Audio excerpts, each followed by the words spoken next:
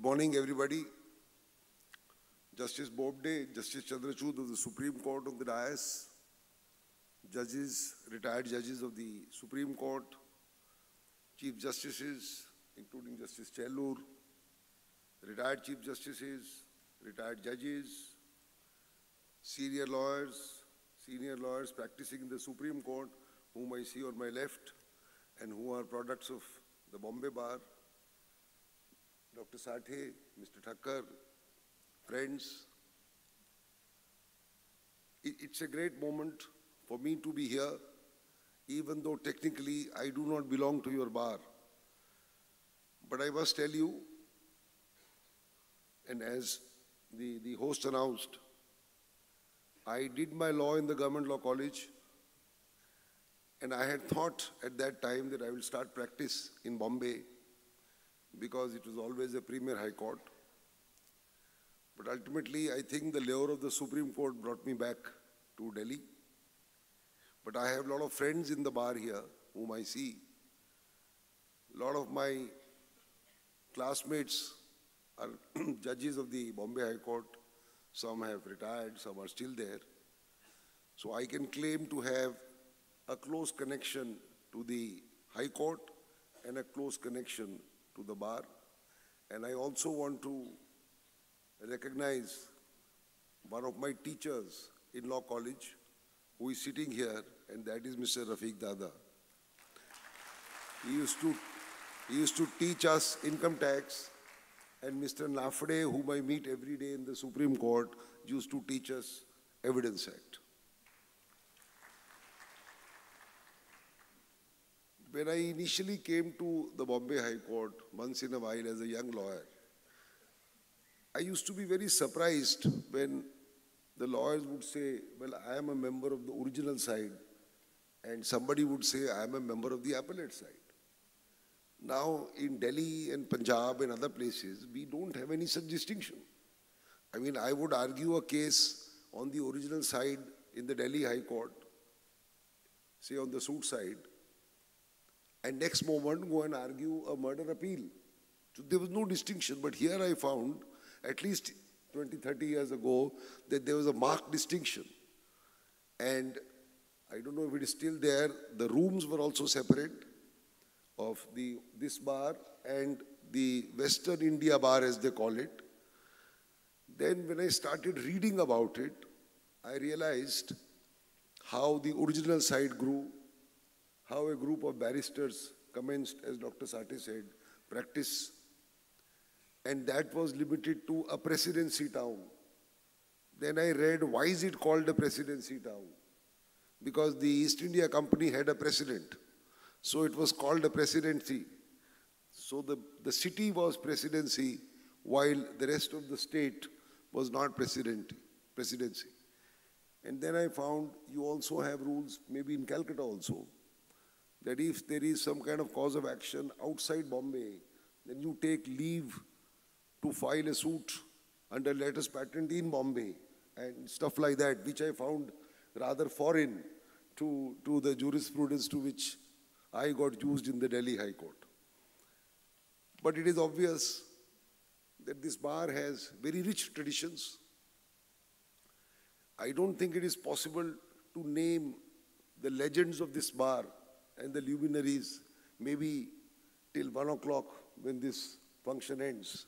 And I don't propose to do that because all of you obviously know and you have inherited a very rich heritage. The fact that this bar has shown resilience, strength, and tenacity, I think can be described by two incidents. One, which Dr. Sathe mentioned, are the rather fractious start about the suit between the Advocate General and the lawyers. And the second, which is more relevant, that the bar hung on to original jurisdiction for the last 20 years after the same having been abolished and having lost in the Supreme Court. And now it's like not a review, but a curative petition which has been allowed, and you are firmly back in the saddle. That is the strength of your bar.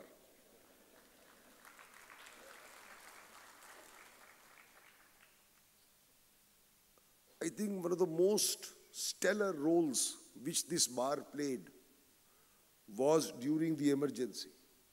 And obviously, a strong bar, in my humble view, produces a strong court, because the members of the bar are the ones who ultimately go to the bench. This bar is synonymous with a strong court, has always been synonymous with a strong court, which is the Bombay High Court. The Bombay High Court also played a stellar role during the emergency when fundamental rights were suspended. So it is this rich tradition and heritage which you carry. But mind you, uneasy lies the head which wears the crown. So you have to maintain those standards which have come down to you the last 150 years, recorded years, maybe a little more. And you must always continue with those glorious traditions if you want to remain a premier bar. You must also know that you have such a long lead. If there is a race amongst the bars, no other bar can catch up, except maybe one or two presidency bars like Calcutta or Madras. But all other high courts in the country can never catch up, including the Supreme Court, which started in 1947, Federal Court a little before that, etc. So you have to maintain the race and keep running the marathon. And I expect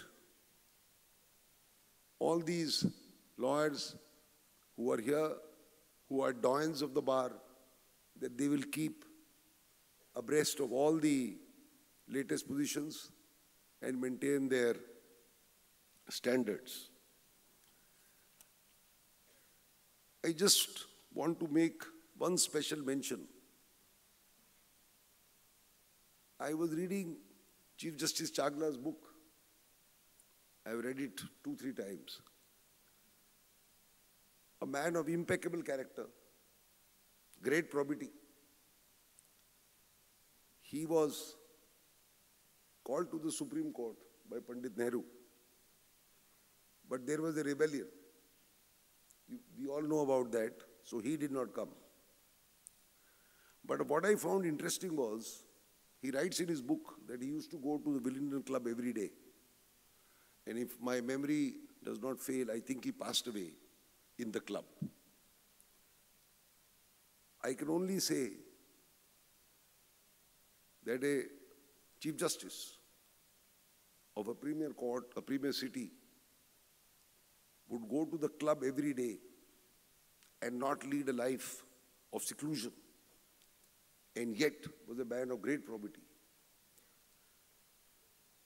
If a person like late Shri Chagla were to apply today to be a judge of the High Court, he would be refused. Because today we have supposedly different standards. I must only tell you one more thing. Our Supreme Court bar has also taken various initiatives for lawyers. I don't know how many initiatives your bar has taken for lawyers. The latest 2 initiatives taken just a week ago, or just 5 days ago, was to provide for group insurance for lawyers, clerks, and other officers in the lawyers' firms, etc. And the second, which is most important and most relevant, is to start an ATM in the Supreme Court exclusively for lawyers. I thank Dr. Sathe and everybody for inviting me. I am really humbled, and I have fond memories of all the Bombay judges who came to the Supreme Court and to the Delhi High Court, with a special mention of Justice Baryava, as he was the Chief Justice of our High Court, Justice Gokhale, Justice Shri Krishna, Justice Sujata Manohar. I have very fond memories of appearing before them in the Supreme Court day after day. Thank you and God bless.